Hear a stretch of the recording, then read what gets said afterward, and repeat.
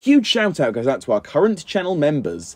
If you're interested in gaining a channel membership, then feel free to head over to my channel profile and click the join button.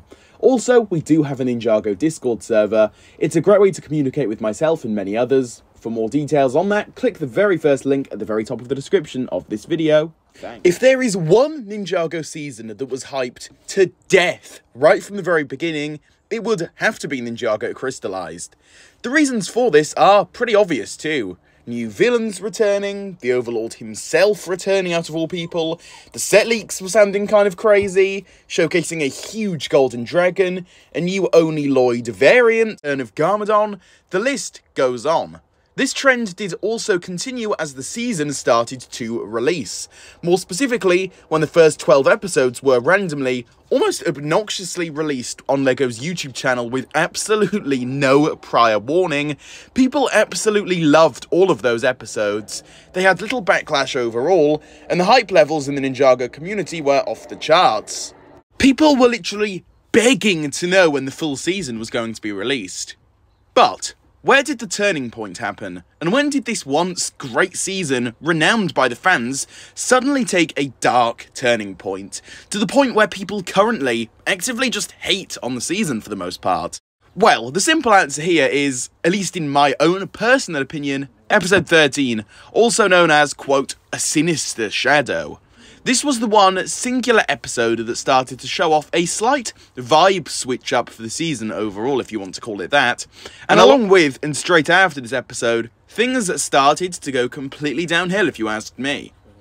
But, obviously, I cannot just sit here and say this without any actual reasoning. That would just be, well, boring to watch in the first place. And that is exactly what I want to get into now. To briefly cover the events of this episode for anybody that isn't aware, or may have forgotten, simply put though, Harumi spends the episode telling a chained-up prisoner version of Lloyd how she was revived, and how she was more or less kind of forced into working for the Crystal King, if you want to say that, and how she brought all of the Vengestone, and other things of that nature. So, overall, I guess you could say that it was things fans actually actively wanted to see, right? Assuming they wanted to even see Harumi's return in the first place, that is, of course. But it is for this exact reason that I think things went wrong, to be honest. This was the episode where we found out how exactly Harumi managed to return, and how she started plotting her next plan to somehow bring Ninjago under her control. Or in this case, mostly the Overlord's control. But this is the thing. Harumi's return didn't feel necessary. Now hear me out, I don't want this video to turn into your average Harumi and Crystalized rant video, not at all, I do not want it to be like that, as there's plenty of those up on YouTube and even right here on my own channel, but there's truly no other way of describing it in some areas. It felt like lazy fan service of sorts, and it just felt unneeded. Genuinely, any other character, I think, could have played the role of Harumi throughout the season, and nothing would have really changed for the most part. That alone is where things just start to go wrong for me in this episode, and is a main reason as to why I believe things started to just simply fall apart. The fan service. If it isn't Harumi, it's a lazy ending, for example.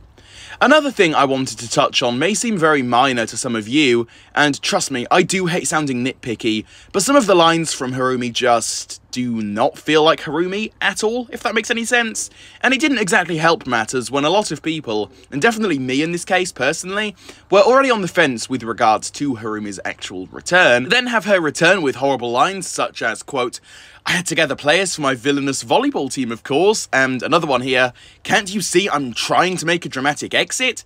See what I mean? Things just do not blend well together. So for our checklist here at this point forward in the video, they've brought back a Ninjago character completely unnecessarily. They have now completely made her character feel, well, not like the character we knew from the Oni trilogy. This just doesn't merge well in the slightest. I think that it's also worth understanding that I don't dislike Crystalized for just this episode alone, because if it was just for this episode, maybe I could put this aside and I could enjoy the rest of the season a lot more. But the difference is, it's this episode that starts the chain of events that lead me to dislike the season overall.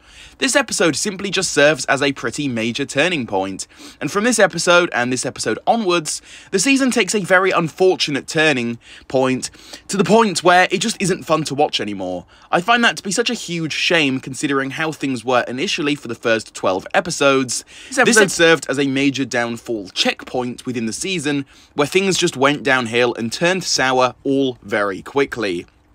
With all of this finally being said and addressed though, that is going to cover it for this one here. I hope you did all enjoy it. This was a video talking about episode 13 and how I believe that episode 13 in Ninjago Crystalized was the turning point for the season overall, and this is where I think things started to spiral out of control and things just turned sour and turned rotten pretty quickly from here, so I hope you did all enjoy it.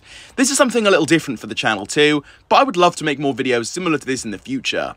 Quickly though, before you do head out, please leave some feedback down below in the comment section. I would absolutely love to hear it.